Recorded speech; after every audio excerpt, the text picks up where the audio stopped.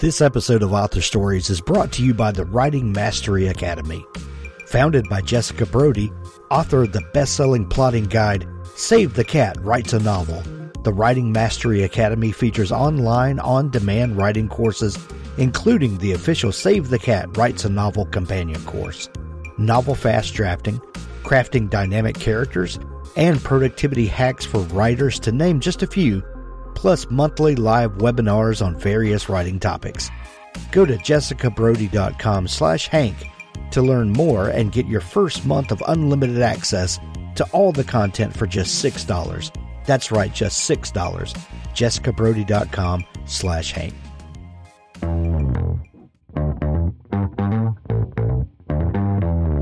You're listening to the Author Stories podcast, bringing you the story behind the stories and the storytellers. Margaret White, Terry Brooks, Sheena Kamal, Matthew Quick, JT Ellison, Walt D. Williams, Brad Thor, Corey Doctorow, Brandon Sanders, Robin Mom, Ernest Klein, Jim Butcher, Charlene Harris. Visit hankgarner.com for archives of all the shows. Today's guest is... Well, thanks for joining me again for the Author Stories podcast, where I bring you the story behind the stories and the storytellers. Today, I'm super excited to have Barbara Linn Probst on the show with me today. She has an amazing new book. It's called The Sound Between the Notes, and what a fantastic novel. What a great exploration of... Well, we're going to talk all about it. You guys are going to know exactly. I'm struggling to find the words, just exactly what this book has meant to me, and I think you're going to love it too. Welcome to the show, Barbara. Oh, I'm happy to be here. Thank you. Well, thank you for joining me. Barbara, we begin each show with the same question, and that question is, what is your first memory of wanting to be a writer or storyteller? Oh, that's a great question. I actually can answer it. Oh, that's great. I wrote my first book at age 7, complete with illustrations. It had 10 chapters in a little black notebook, and I still have it up in the attic somewhere. It was called At Home With Us. So I can say I've always written, even though it wasn't always fiction. I wrote nonfiction for many years. I wrote a book for parents on raising out-of-the-box kids, for example, but I've always written. So how old were you when you first, wrote the notebook? 7. 7. I love that. I love that. Barbara, do you remember, this happens for a lot of kids, I think, is that you go to the library, you go to the bookstore, or, your parents' bookshelf or whatever, and you just see rows and rows of books. And at one time it feels like that books just were always there, or that they just came out of the ether somewhere. And then at some point there's a realization that happens that there are people behind these books, and that someone sat down and wrote a story, and then other people became involved in the process, and they, helped publish the book and all of that, and that there are actually people behind the books that we see on the shelves.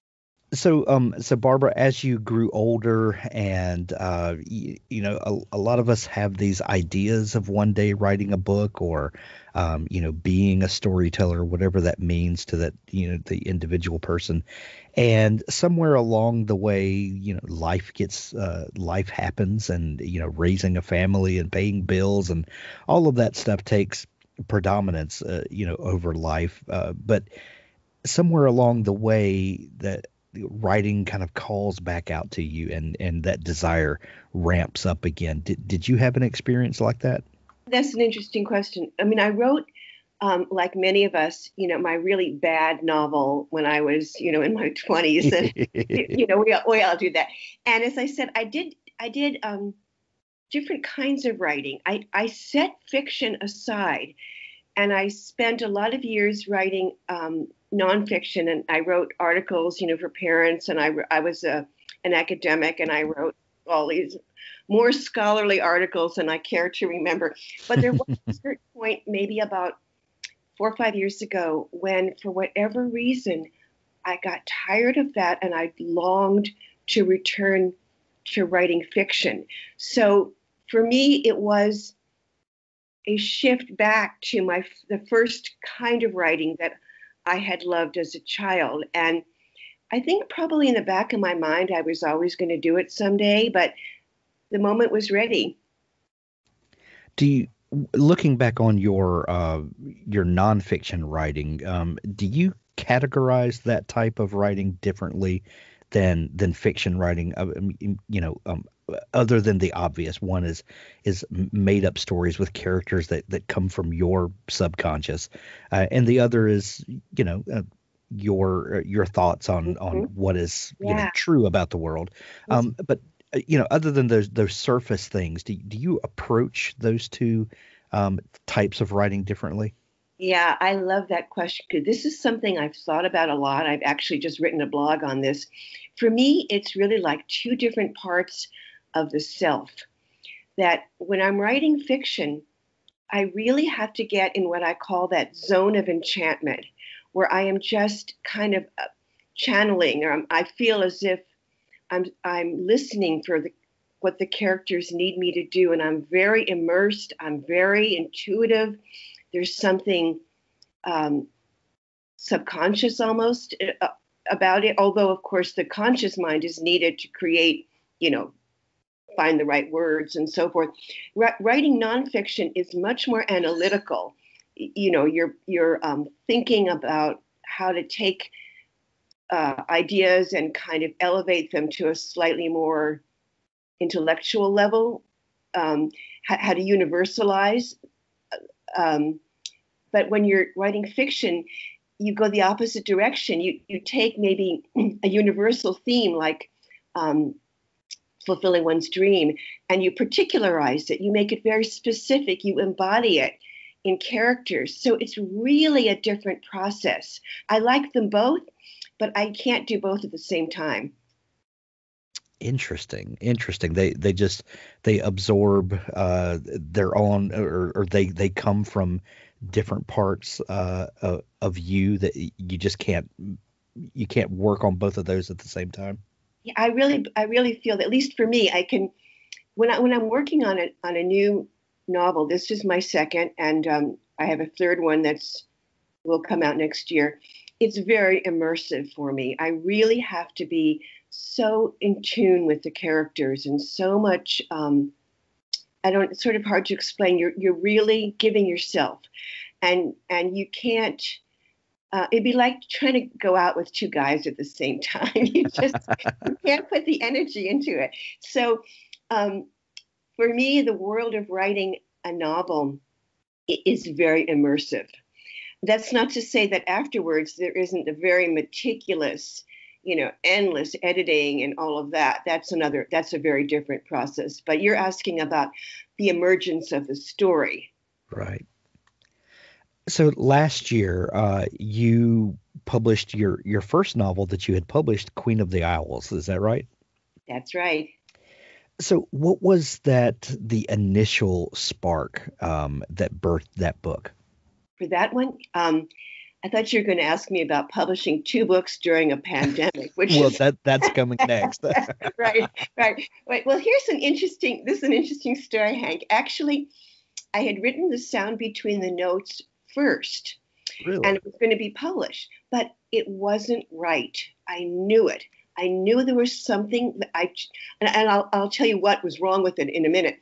And Okay. luckily I listened to my intuition, and I said to my publisher, I said, well, actually, I have another book. Can I switch them? And I had written Queen of the Owls, which came out very organically in the course of a year. And it was really a great book to debut with. And then um, while I was doing the final edits on that, I went to a music intensive, and I understood something more deeply about music and about the people who do this for a living and how generous and loving and positive they are. And I realized that the protagonist of The Sound Between the Notes, as she was at that point, was too snarky. She was too angry. And I got it. And I went back and I did one more revision. And now it is the book that it needed to be. So I actually published them in the reverse order.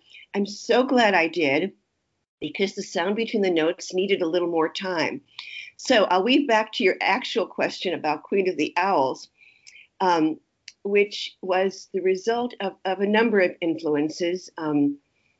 It's really the story, of course, of a woman who has been dubbed the owl, the brain, and needs to claim her beauty, her body, her sensuality, the other side of herself. So that was a kind of dichotomy that I very much grew up with. I was the owl. And it wasn't until later in life that I was able to embrace and integrate the other part. And it's not that I'm not pretty, which I was. I just didn't identify myself that way. And so I think that Queen of the Owls, I hope that didn't sound conceited, but I mean, you know what I'm saying. I didn't own it. I didn't own it. And so Queen of the Owls very much came out of my own journey. It is in no way autobiographical. There is nothing in that book, including posing nude, that I ever did yet. But that's a joke. but the emotional journey of the protagonist was very much mine. And I think every author has a story like that she needs to tell. And I call it cooking life into fiction, because you take the raw material that you've lived, your own emotional truth, and you re-embody it in a fictitious story. So Queen of the Owls had, in a way, a very organic journey for me. And Sound Between the Notes is a more complex book. In a lot of ways, it's more accessible, because we've all questioned, where do I belong? Where do I fit in this world? How can I fulfill my passion and yet still do right by those I love? So I think that Sound Between the Notes is going to have a wider reach over the long haul, although the books share a kind of theme about how art can help us be more whole and more authentic. So I've just said about 25 things at once. That was perfect. Authors, I have a fantastic new service to tell you about. It's called PubSite. PubSite is a service to help you build your very own website, your home on the web, where you can promote your work and give your fans a place to connect with you. PubSite is a website platform that allows every author, regardless of budget, to have a great-looking professional website developed by the book marketing professionals at FSB Associates. PubSite is the new, easy-to-use DIY website builder developed specifically for books and authors. Whether you're an author of one book or 20, or a small publisher, PubSite allows you to build, design, and most importantly, update your website pain-free. No need to be dependent on a designer or webmaster to make a small but costly change to your website. Save the money and do it yourself. PubSite is the best platform for authors because it's a book-centric platform. PubSite was built just for authors and small publishers. Every design, feature, and layout is book-centric. They have customized designs for you to use. It's easy to build. No coding or HTML is necessary to create a stunning, professional-looking website with all the features you want. Get a custom domain name, yourname.com. It's simple to update. You can add all of your books, add a blog and a book tour, sell from any retailer, manage your email list and social media, and even do e-commerce. Build your website with a 14-day free trial, then pay just $19.99 per month, which includes hosting. And we offer packages starting at $499 to set up the website for you. Pub-site.com, the place to help authors find their home on the web.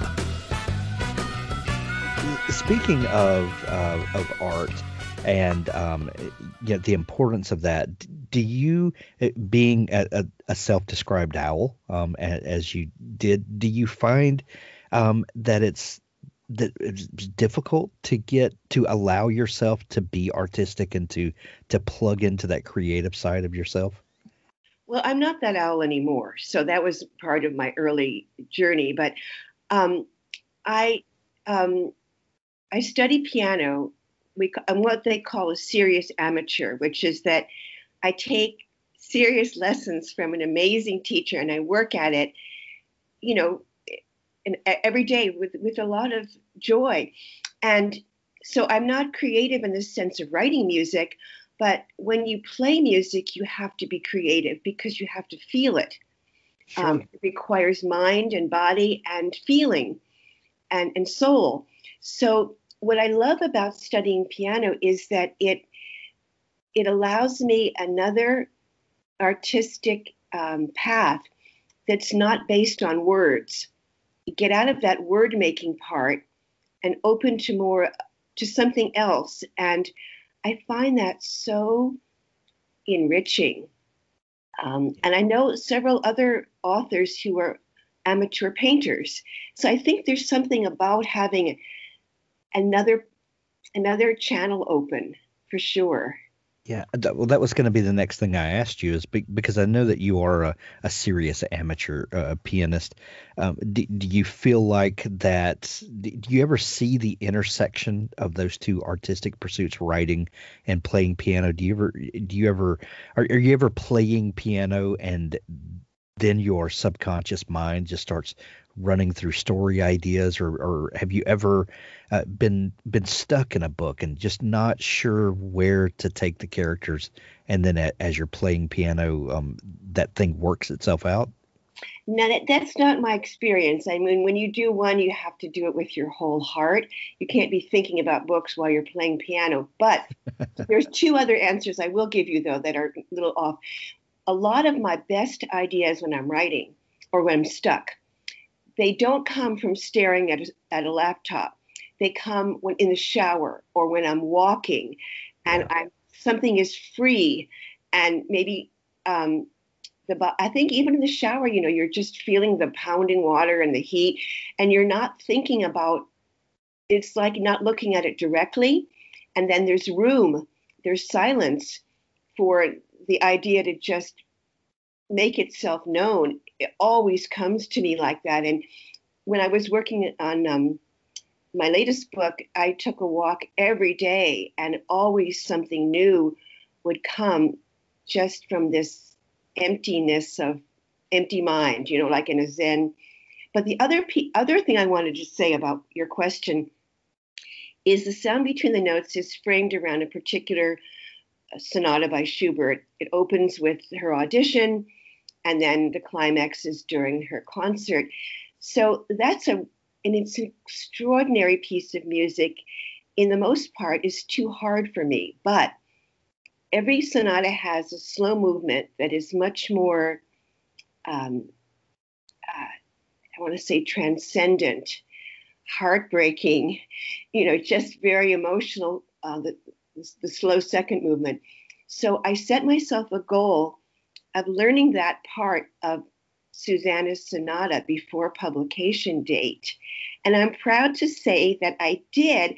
And it's not too shabby. I can actually play that probably better than any piece I've ever played because I love it so much.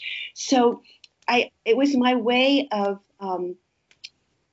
trying to be close to my protagonist. You mentioned earlier, Barbara, the fact that you published two books during a pandemic, which, for someone, who had such amazing work and ready to come out, boy, 2020 just was not the greatest time in the world to be doing that. But you never had the other experience of doing book tours and all of that stuff. So what was your experience last year when you realized, okay, that the book is ready to come out and now the whole world is shutting down? That had to be nerve-wracking. It was like it was such a strange thing in so many levels because, of course, I canceled a few things and then I said, but I'll still get to do this other one. I kept on thinking that it was only going to last a few weeks, as we all did. And at a certain point, I realized that I had to let go my vision of how this launch was going to be and pivot and be flexible, which I was part of a whole cohort of debut authors who were going through the same thing. And there were several things that happened. One is that the online groups, a lot of them were reader groups on Facebook, opened their arms and hearts to us, were so generous at offering opportunities to reach people virtually. And the strange silver lining was that through that virtual platform, I got to connect with people who never would have come to a live event, people across the country, people maybe who couldn't get childcare. It opened up in a strange way a much wider audience. And although I was sad not to have those, well, it's always hard not to have things go the way you picture. But I do have one amazing story about this, which is that with Queen of the Owls, my dream event, because it's framed around the art and life of Georgia O'Keeffe, I was going to be going out to Ghost Ranch, where O'Keeffe lived and worked, for a great big hoopla with the whole ranch and the whole city of Santa Fe and all that. And of course, that was canceled. But I kept up my relationship with the people there, who are the most extraordinary people. And 6 months later, I did a virtual event on O'Keeffe's birthday through their platform for Ghost Ranch. So I got to have that dream event in a different form 6 months later. And I tell that story because you just never know. And you just have to go with what's happening. Just stay open. The other thing that was odd about launching during a pandemic is that I had to reconcile the sort of self-promotion with people suffering and dying. And how could I talk about myself? And then I realized that books and stories have always been a source of healing and renewal and encouragement and hope, and that they are that now too. So I had a gift to give people. I didn't have to apologize for that. And that was very powerful. 100%. 100%. We don't know how our stories are going to affect other people, and now more than ever, we need those stories. Absolutely. Yeah. So the sound between the notes, I find it very interesting that you had this book ready already before and shelved it to bring out the other book first, Queen of the Owls. I'm curious because you said that the tone, the voice just wasn't right. Mm-hmm. And what was it intuitively that let you know that character just wasn't right? Because I think a lot of people make that mistake that, a book is finished and, the book is done. It's time to take it out to the world. And sometimes, putting it away for a little while and just letting it rest while, and maybe you're not thinking about the book. I mean, you wrote another book and brought it out in the meantime. How did you know that book wasn't ready yet?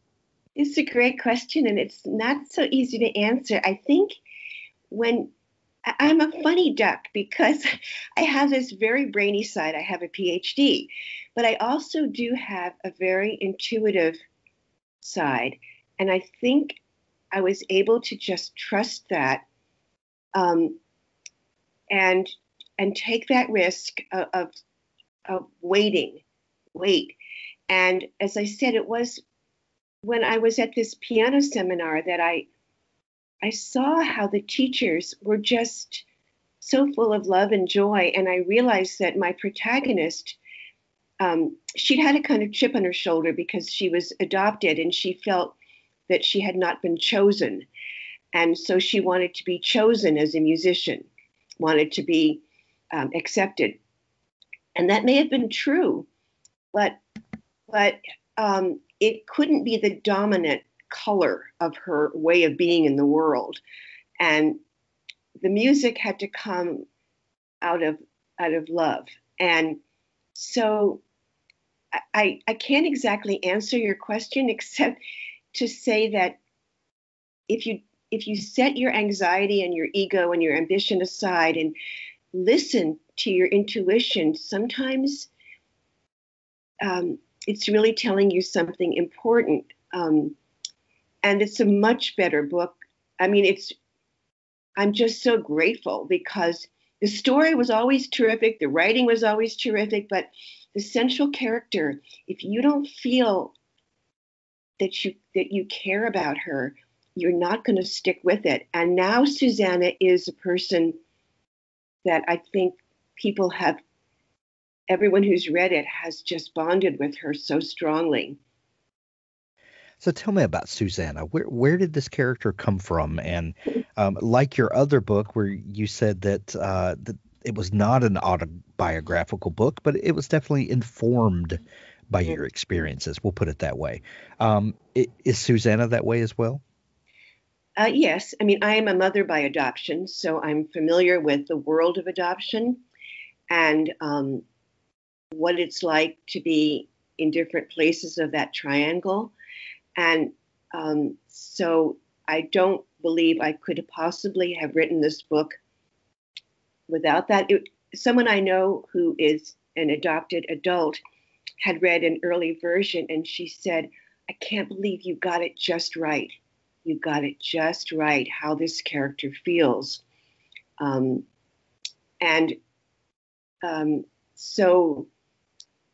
I don't especially share my personal life in that way because I protect my children's privacy, but definitely the sensitivity to the adoptee's question. We all wonder, who am I? Yeah. Where did I get my traits? Am I, people say that you look like so-and-so and all of that. But for an adopted person, it's much more complicated. And the other thing I really wanted to show, that there are no villains in this book. Everybody is doing right as they see it, is doing the best they can. So it was very important to me to bring out the humanity of her biological family, her adoptive family, her husband and her son, and that these bonds, the connections we feel with people can take many forms and interweave in surprising ways. The sound between the notes. Susannah is a piano player and has an experience that that a lot of us can resonate with, and it may not be her specific experience, but I'm going to be 50 this year, and there are so many things that I wish I would have done when I was a younger person that are just kind of lost to the ages now. That they're hopes and dreams that may not ever be. I would love to. To have been a skateboard champion, and that's just not going to happen at 50 years old. You never know, Hank. You never know. You never know. I'm not saying never, but but Susannah is, she's also wrestling with kind of the longing to do something, and I'm kind of talking around it because I want you to fill in what you want to fill in.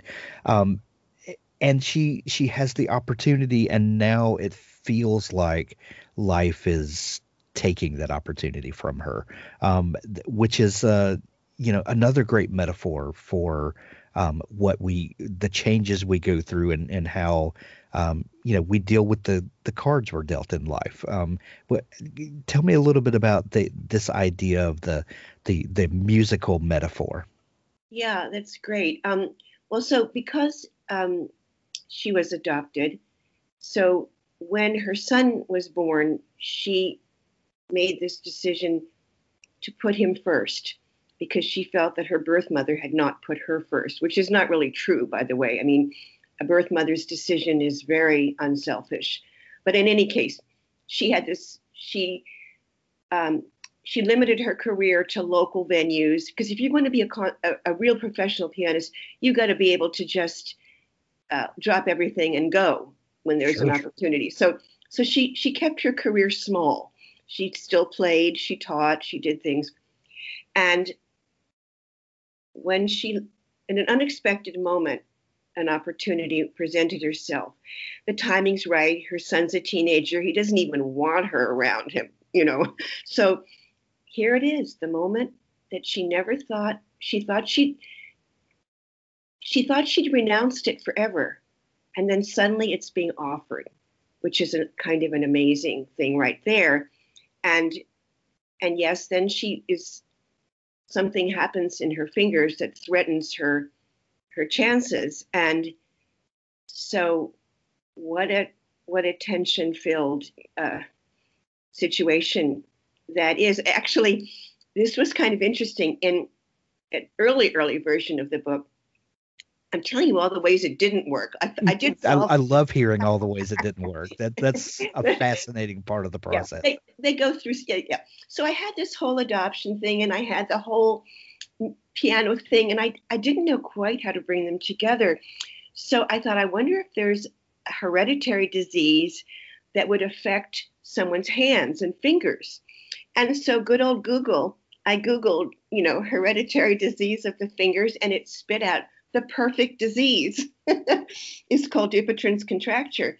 And so that was the way that those two things were linked. And Dupuytren's doesn't typically present itself until maybe you're about 60, but she's 40, and that's not unheard of. It's rare, but it's certainly within the realm of the possible, and is very much hereditary. So I wanted to have that. I wanted to be able to make sure that I was saying everything I said was credible. So I Googled Dupuytren's contracture pianist. Come to find there was a world famous pianist named Misha Dichter who had that and was able to get treatment and went on to play. So this is actually kind of good. So I looked him up online, and I wrote to his agent and explained what I was doing, and said I'd be very grateful if I could ask Mr. Dichter a few questions, maybe through him. So like a day later, my phone rings, and it's Misha Dichter calling me. Oh, wow. He was so gracious and generous. So I was really fortunate to be able to find out from an actual, really world famous pianist what it was like to have this disease start to affect his fingers. So these magical things can happen if you're kind of fearless. I mean, I just thought, well, what do I have to lose? I'll write to him, So it wasn't even the question you asked me, but did I answer it? Yes, absolutely. With a challenge like Susannah's faced with, there are so there were so many ways that you could have approached this, and the book could have turned out so many different ways. But it is uniquely profound in the way that we follow Susannah's journey. Did you know how this story was going to end when you first started thinking about it and conceiving of the story? Well, it's interesting because with both of the books, I had, and I knew the ending, but in both cases there was a twist or an aspect of the ending that didn't appear to me until I was almost there. So I don't want to give anything away, but the very final scene, which I would call Susannah's true concert, didn't come to me until I got to know her deeply enough to understand that was actually had to be the final moment of the book. And I like to write books that are both satisfying in that there's a resolution, but there's also something unknown. We don't really know what's going to be in store for her, but she's found internally, she's found what she needed. Externally, we don't exactly know how the various things, like her father is starting to have dementia, for example, and we don't know how all those things will play out. But the internal journey, the emotional transformation, I think you have to hold that from the very beginning so that you know who your character needs to become. But you might not know all the details of what that will look like on the page. Sure. So, Barbara, after launching 2 books during a pandemic, what do you think about how the books have been received? It's such a weird thing when you bring a book out, especially your first book, and you've lived with the story for so long. It means so much to you. And, there's this moment of just standing, on a cliff and deciding whether to take that step or not. And, and then seeing what the book does when it comes out to the rest of the world. How do you feel about the reception that your books have gotten and how deeply it's touched people and the feedback that you're getting?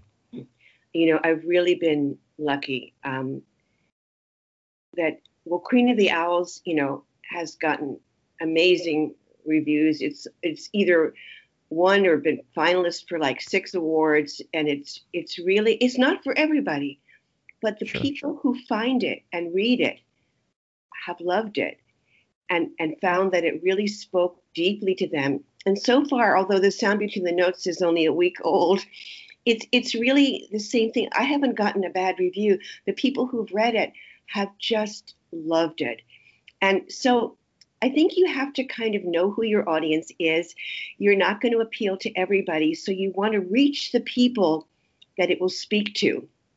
And so actually, the thing I'm really proud of with The Sound Between the Notes, even as a newborn, is it was the recipient of a very rare starred review from Kirkus. Kirkus is like that really strict teacher who never gives an A. Right. I mean, we're all terrified of Kirkus. They're very, very hard to please. But it got a starred review given only to books of, quote, remarkable merit. So that's fantastic. Felt really good. And it's just starting to get out there, and I think that it will end up speaking to a lot of people because it has a lot of layers. I mean, the initial feedback was, oh my God, it's a page turner. I couldn't stop reading, compulsive, suspenseful, which it is. It's a really page turner story, but it's a lot more than that. It's very profound. It's about identity and belonging and family and finding your place in the world, so I think it works at 2 levels. So anyway, I've lived a long time. I've also been a therapist. I've been a teacher. I've been a mother. Well, I still am a mother. And so I think you can't write a book like that without having lived and been a sort of student of human behavior and having come to a greater understanding of people. I couldn't have written this book at age 25 or 35. Don't ask me how old I am. Over 35. But we know that you're 37. Don't. But seriously, I mean, I think that you need a certain degree of life experience, struggle, and seeing other people suffering, which I got as a social worker and a clinician. So there was a kind of readiness for me. This is a kind of culmination of many things I've done in life that, and I'm, of course we would love to reach as many people as possible, but a book is not, I like to say a book is not like a bottle of milk where if you don't drink it in a week, it's going to go bad. Right. A lot of books are like bottles of wine, and they ripen and they reach people, maybe a year later, maybe 2 years. You just have to both keep putting yourself out there, and you also have to let it go. Right. Let it take its own journey. Absolutely. Well, the new book is available everywhere now. The Sound Between the Notes. You guys are going to love this book. It's available in Kindle edition and paperback. However you like to read it, you can grab it. We're going to put links to it in the show notes of this episode. Barbara, if people are just learning about you, where can they find you online? Well, I have a wonderful website. It has photos and links to all kinds of interviews and YouTube presentations I've done. It's a fun website. And it's www, and it's Barbara Linn Probst, one word, smushed together, LINN. So one word, BarbaraLinnProbst.com. Couldn't be easier. Excellent. We'll put links to that in the show notes as well. Barbara, this has been so much fun chatting. Thank you for taking time to come on the show today. Well, thank you for having me. And, I'm a talker, but this is my favorite subject to talk about. And you've asked some really great questions, and it's been fun to just to be here and to speak with you.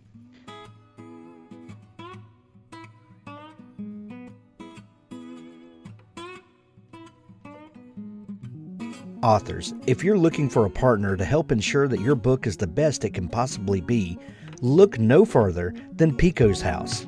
Crystal and her staff make a conscious effort to be critical yet courteous. They also strive to make the business side of things run smoothly so that you can rest easy knowing that your manuscript is in capable hands. Whether you need beta reading, developmental editing, a manuscript critique, line editing, copy editing, or proofreading, Pico's House is the one-stop shop for you. Check them out today at picoshouse.com to get started. Are you looking for software that helps you bring your novel to life? Novelize is a web-based writing app which allows you to access your work on any device with a browser and an internet connection. Right from your desktop, laptop, tablet, or smartphone. Just get the novel written. Say goodbye to sticky notes. With our notebook on the side, you can keep track of all the important information you need to write your novel. We keep distractions to a minimum, help you track your progress, and encourage you to write more novels. You can even use the same notebook for your novels in a series. Outline, write, or organize your novel by switching between modes. You can write your outline notes while you're writing, and you can move scenes and chapters around anytime in the organize mode. Choose between the dark and light theme to help prevent eye strain so that you can stay immersed in your book. Novelize, the app for writers by writers.